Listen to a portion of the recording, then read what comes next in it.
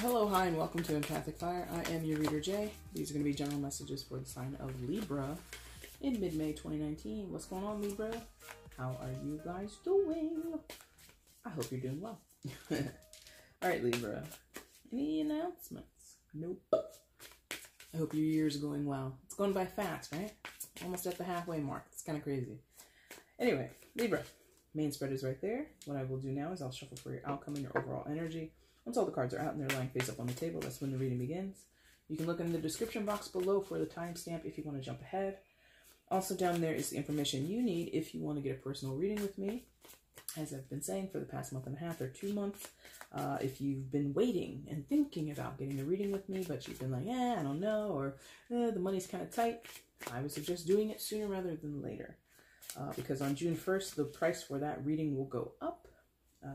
Just have to make changes on the channel for my own personal growth and my own personal goals. So that's one of them, is to expand myself. And part of expansion is doing more. And, you know, money is energy. So I hate to talk about it. It's kind of petty. I actually don't really like to talk about money. But regardless, if you want a reading, that information is down there right now. It is the cheapest that I do my biggest spreads for. That's a cheap price down there. So if you were thinking about it, I would suggest you get on it sooner rather than later, okay? I'm not a great salesperson. Ironically, I used to do a lot of sales. And maybe that's why I've changed my career, huh? Anyway, I almost called you Sagittarius. I just did the reading. Libra, I apologize. Libra, let's go ahead and get yourself an outcome. Get you an outcome. It's been a day, guys. It's been a semi-long day. All right, let's get you guys an outcome, okay? Let me see outcome for Libra in mid-May, please. Show me Libra's outcome in mid-May, please. Please show me.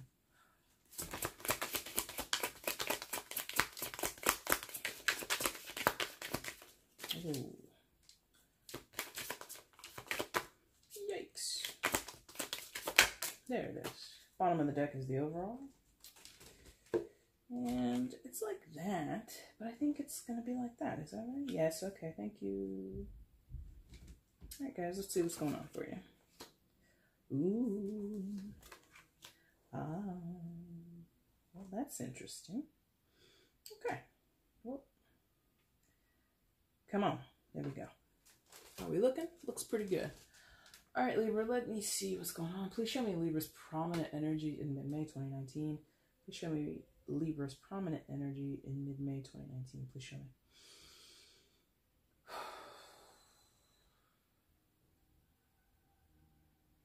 Okay, thank you. Woo! All right, guys. Coming into mid-May, coming with the 5 of Pentacles. So, are some of you injured? You know, if you can see with this illustration, this person is a little infirmed, walking on crutches.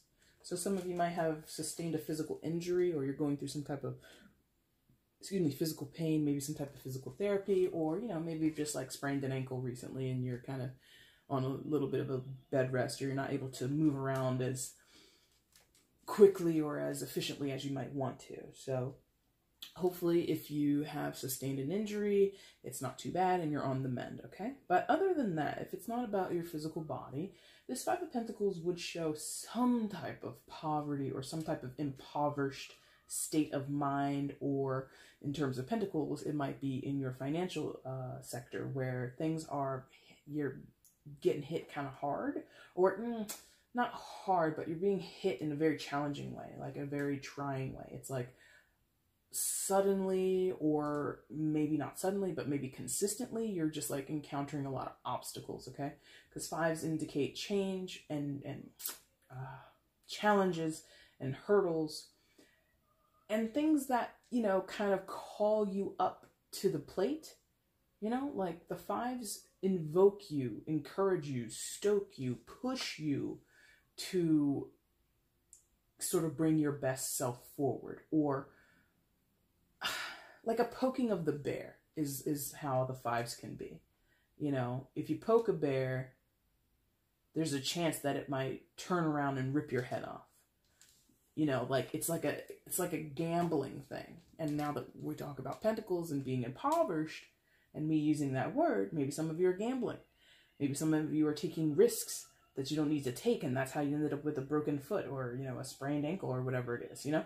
So there's this idea for you, Libra, of being kind of pushed and prodded or being tempted and kind of goaded on into perhaps behaviors or mindsets or states of being that are not seeing you thrive, okay? You're not at the top of your game, or you're being challenged to rise to the occasion, to prove that you're on top of your game. Does that make sense? A lot of different messages there, but ultimately how you feel about it is, well, fuck me, you know? Pardon my French, but, you know, I've been doing this channel for long enough. I can be a little bit more myself now. But a lot of you are just feeling like, well, Jesus, here comes another thing. So you're feeling like really imposed. You know, you're feeling imposed. Like there's someone or something that is like really getting under your skin and is causing you to feel as if you don't have much to give, or you're being wrung to the very last drop. And, you know, the fives are short-lived conflicts or short-lived challenges. So I don't want you to like think that this is the end of, this is what your life is going to be from now until the day, you know, you're no longer on this earth. I'm not saying that. No, it's not that extreme. But in this moment in time, in this specific situation or in this specific relationship or circumstance, you feel really tapped out. Yeah? And I think that's the point. You know, if I'm honest, I think that's the point. The point of this thing is to kind of bring you to your knees in some form or fashion. And out of that, who knows what you're going to get? I'm not really getting what happens after you're brought to your knees, but there is sort of this idea of mercy or repentance, or, you know, dues are paid, or you've been, like I said, brought to your knees, down to the ground, you know, wrung to the very last drop until you have nothing left. Like a point of exhaustion is what I'm feeling. And again, that can be in financial terms, that can be your physical body. Like, again, some of you might have injured yourselves or you're sick, and God forbid, I hope you're able to get on the mend and get well. But there is this idea of you have to get to your worst or your near worst before you can get better, is what I'm getting. Like, you need to be tried, or you need to go through these trials, or some type of loss, or some sense of poverty, some sense of being unable to, or being pushed to a limit before then you get, you know, some type of repentance or some type of redemption. Okay, that's very interesting. Jesus, why? That might be some of you might be asking that, Jesus, why? But that's kind of what I'm feeling. And yeah, so you're feeling beat up, you're feeling really straggly, really like, ugh, why me? Yeah, and it looms. Okay, thank you. So this is looming over your head, the Tower card. Interesting. Tower card. Secondary major arcana card for Aries. So you might have an Aries in your life of significance, but you don't have to. So when we see the Tower in this position, as it's over your starting, so it's in your head, it's in your consciousness, it's something that reverberates or revolves around, pings around your head. Like, when you think you're done thinking about this situation, this event, this person, boom, there they are. And I think it's pretty residual. I don't think this is any current energy or anything that you're dealing, like, it's current in the sense of you can't shake it. I don't think many of you are experiencing that, like, the impact, as you can see in the background there, like that lightning strike. I think that's already happened. Whether that was weeks ago, months ago, years ago, whatever, you know when and where. But the wound is still fresh in many of your minds. Or temporally, for those who have experienced it more recently, it's like in your reality. Like, you're still picking up the pieces. You're still, you know, going over the rubble, looking for survivors. You know what I mean? Like, it's that recent for some of you. But I think for the majority of you, this has happened. It's kind of been over for a little bit. And you're still just kind of reminded of it ever so often, excuse me. And, you know, the thing about the Tower is those are monumental moments in your life where things that were at one point steady and reliable and good were ripped out, were toppled to the ground. And that happens for a reason. And for some of you, you're struggling with this. It was good. Why did it have to crumble? Some of you struggle with that. Others of you, you realize, it was good, but then it was like starting to decay, so it needed to come down. But the way in which it came down, or who was affected by the demolishment, whatever, the demolishing, we'll say, of this Tower moment. Like, some of you are more concerned about the after effects. Others of you, you're concerned about the day of impact, the time of impact. Others of you, it's like what happened afterwards, and what is continuing to happen afterwards is really on your mind. Regardless of how and where and why this Tower has happened to you, it just runs circles in your mind. It just stays there. And some of you, you're able to, you know, quiet it every once and quiet it down for a while. You know, you spend most of your day not thinking about it, not thinking about the person, not thinking about the event, not thinking about the crisis that you went through, whatever. And then, you know, you go and you lay down and you're just like, oh, this was a good day. Oh man, I had such a good day, blah, blah, blah. And then out of nowhere, boom, it's in your head. And you're like, son of a bitch. Why? So there's this unshakable reminder of an unpleasant time in your life, or a time of high trauma in your life. Could be, again, with the physical injury, it could have been an accident. You know, it could have been you that day that you got in the car and you got T-boned, and ever since that day, and that was like 15 years ago, your body isn't the same. And so you're frustrated. A lot of you are frustrated at the Tower moment.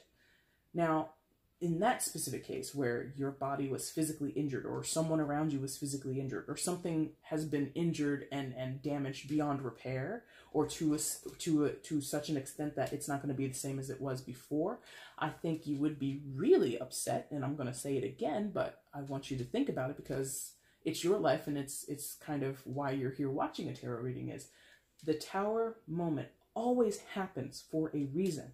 There is always something that occurs out of that time, out of that event, that is the bigger, I don't want to say lesson, but it is a new point of growth. Now that's going to sound really messed up to say to somebody who may have been in a car accident, or may have injured themselves on the job, and now, you know, they're on disability. What do you mean? I was at the prime of my life, and I was living my best life before this happened. So some of you will take that as insulting, or careless, or crass on my part. But I'm not here to decipher that for you. I'm just here to tell you, the Tower, even in the most painful of situations and circumstances, it happens for a reason. What that reason is, that's not for me to tell you. That's for you to figure out.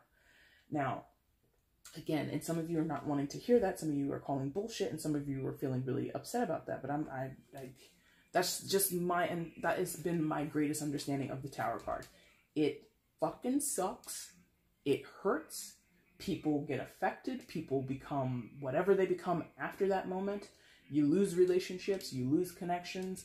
You lose money. Okay, you lose some. You know, that's the thing about the Tower. It's involving some type of loss on all sides. Okay. In some form or fashion. Some lose big, some lose small. And that's not easy to hear. That's supposed to be what it is. That's what's supposed to have happened. Like, that is not something somebody wants to hear right now. But that's the facts. In terms of this. In terms of this reading at this moment, that's the facts. Okay? I don't want to get too into that, because I'm not even getting like true scenarios. I'm getting like very general scenarios, so I can't even like give you an example where I could even make logical sense of it, because I'm feeling this from an emotional standpoint. You're just like bullshit, and I'm just like, I understand, but I'm not going to touch it any further. You know what I mean? I sympathize with you. I understand that can sound like trash, but that's all I can give you for it today. Okay? But I would say, if it is something that just you constantly think about, or you're ruminating on, and you can't shake it.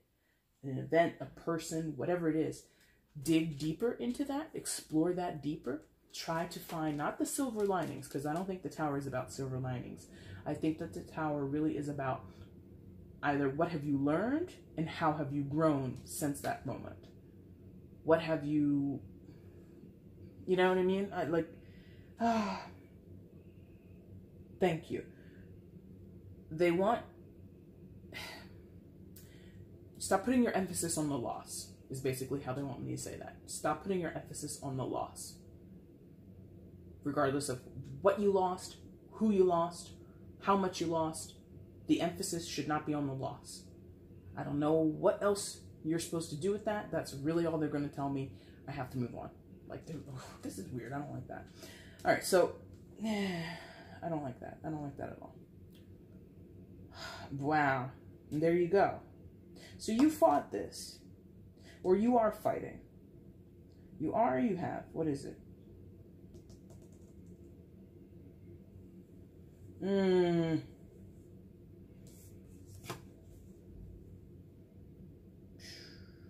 You're fighting your own situation?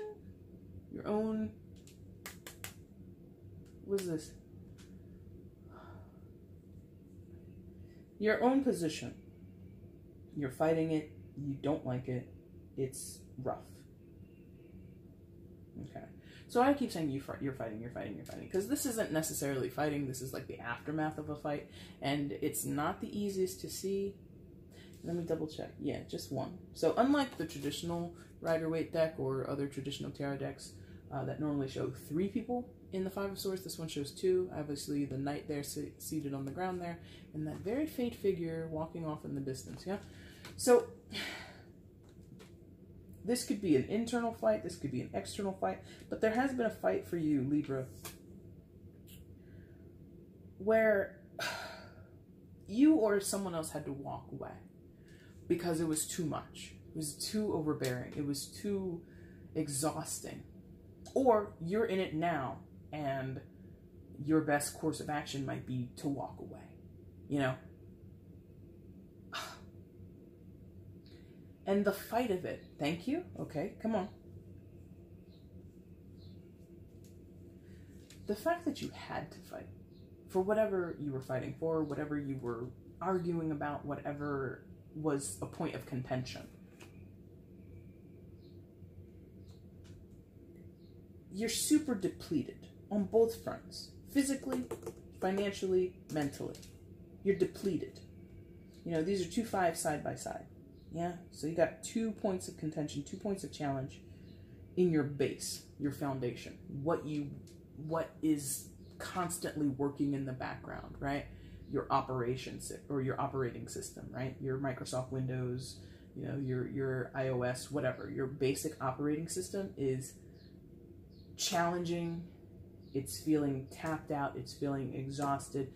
It is realizing or coming to terms with all the relationships and conversations that you have that end up going nowhere. You talk yourself in circles with someone, or you keep coming back to the same issues and disagreements with people in your work, in your family, in your friends, whatever. And in both of these cards for you, Libra, it feels like you're left holding the burden. Do you feel guilty? Is that what this is?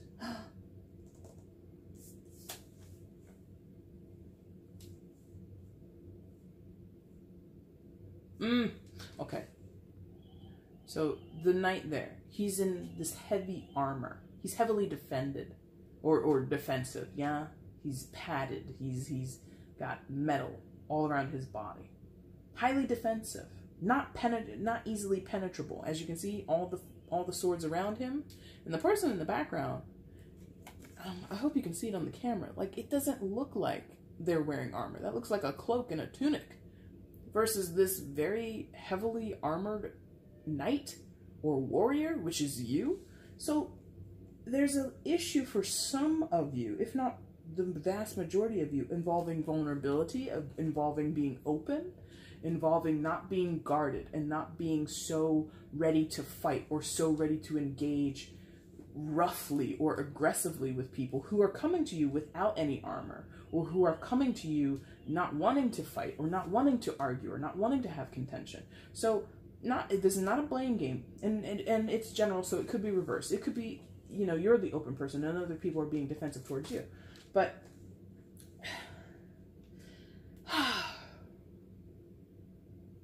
and I feel it's this tower. Like, both of these are rooted in this tower. So whatever happened back here causes you or whoever else, but I think it's mostly you, to feel not only impoverished and at a loss, but also super defensive and agitated, if I'm honest. Agitated. Contentious. In some cases, bitter, hurt, whatever.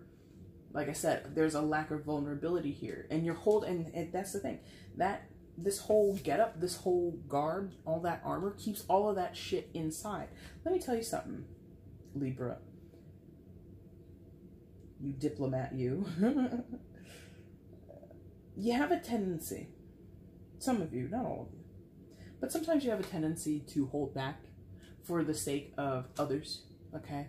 That's the point of diplomacy, is I don't want to bring myself into this. I don't want to be subjective. I don't want to be biased. So let me put myself in a neutral space so that I'm not going to run the risk of offending someone or isolating someone else. You see what I mean? So some of you might be playing middleman or referee or some type of neutral person in a bigger context at your job, in your family, amongst friends, whatever. And to do that all the time, or to do that regularly, it doesn't serve you, makes you feel like a victim, or makes you feel like you're injured or somehow disregarded or somehow impoverished, and you can't do anything for yourself to defend yourself or to properly care for yourself in the physical realm in terms of money or your physical body, right? And then over here, it causes you also to become guarded, closed off, void of emotions and vulnerabilities, which is totally not true because you're a damn human being. You're not a robot. So, and it's all rooted in this tower. Maybe the tower didn't hit you directly. Maybe you are a bystander of somebody else's tower moment, okay? This could be you as an adult being affected by the divorce or the very violent and volatile relationship between your parents, which you witnessed throughout your childhood. You know what I mean?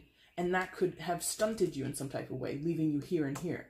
I don't know what this is, but you know better than I do. Regardless, you got some work to do, buddy.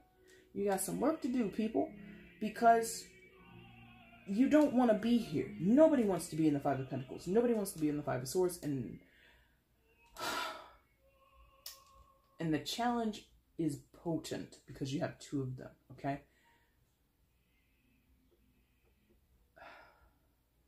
I don't know how you do it. There's a switch that needs to be flipped. I don't know where it is. I don't know what it is, but there's a switch that needs to be flipped because, yes, you have a chance, or there's some point, some beacon of hope in your life somewhere. Sun card. Secondary major arcana card for Leo. So there might be a Leo in your life of significance, Libra, but does not have to be. But the sun is like the greatest illuminator. It is the brightest body of light and source energy or life energy in our solar system, right? Everything exists because of the sun, essentially, right? So there's this hope. There's like a spring well where you can go and get clarity, get healing, get back to some semblance of happiness and joy and contentment in your life. Whether that's in the form of a person, which I think it's not really for most of you. It's not a person. It is more a state of being, a state of mind. A state of being and a state of mind. Okay, here we go. Yes. So again, how I said the tower is in your head up here. The tower, or excuse me, the sun is up here also. So that's in your mind. You can see it. You have a concept of what the sun is. Again, joy, contentment, happiness, effusive relationships, feeling just, God, how can I say it? Open, because that would make sense, because you're not open down there. Feeling open, feeling, I wish I could like show you what I see in my head, but literally it's a chest opening, like a person's chest, their torso opening, not in like a gross horror movie type way, but out of there, there's just like this bright beam of light where the heart would be. So there's this beauty, there's some kind of incredible source of beauty and energy and joy that you can visualize from your point of being guarded, right? But what's the connection? How do you get there? I don't know. It's right along parallel to your tower moment, so it might be something reflective. It might be something that you associate exist. Ooh, okay. Do some of you think it's not around anymore because the tower moment happened? You had it and then you lost it? Is that what some of you think? Or your greatest, highest moment of that happiness and contentment and joy was before the tower moment. Now that the tower moment has happened, you think it's a loss? No. I want you to shake that shit right out of your head immediately, because that's not what life is. Life is not some linear thing that you just go on and, at certain moments, if you lose something, if something becomes depleted or something becomes, no longer viable, you never have it again. That's not true. Life is more cyclical. Energy is more cyclical. You can have this again, is basically what I need to tell you.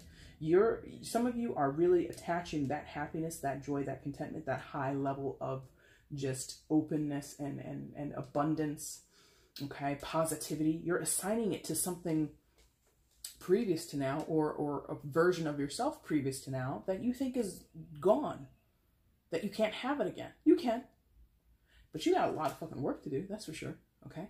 And like I said, double down on the challenges. 5 and a 5 next to each other, double challenge. So this is not easy. This is not some easy task.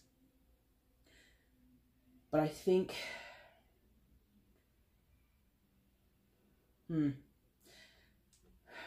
tower is very important to you because it's right next to the sun. And the sun then would be shining light on the tower as well as the 5 of Swords. So there's a connection between all of these. Number one, all of this is connected, but there's something in terms of getting back to the sun or getting in touch with that energy. You need to consider the tower moment, and you need to consider the 5 of Swords. What that means to you, how that applies to your life, how it is resounding or manifesting in your life. You need to look at it. The sun allows you to look. It's the brightest body of light in the solar system, aka our universe, yeah? Or, well, our galaxy, I guess. So pay attention, or like shine a big light on these two things, is basically how they want me to say that. You have a very loaded reading, Libra. Not really a fan, because I know many of you don't want to hear this, but c'est la vie, yeah? Outcome for mid-May, 9 of Cups in reverse, right? Show you that upright so you can become used to it. It's kind of a funny card. The cat got the canary. Somehow that's really good. Ooh, that's interesting, actually. Wow. Just as a concept, that's kind of interesting. Like, good for the cat, sucks for the canary, right? Because you can see up on the cat's mouth, that little yellow feather. Cat totally got that canary, okay? So, but you have this in the reverse. So, in general, the 9 of Cups talks about wish fulfillment. It talks about best laid plans and best laid intentions coming to light, yeah? And being fulfilled, okay? In the reverse for you, in terms of the cat got the canary, are you guys not interesting? Okay. Are you guys not able to digest what has happened recently in your life or your circumstances now? Like there's this hard pill to swallow energy, or not energy, but feeling I have where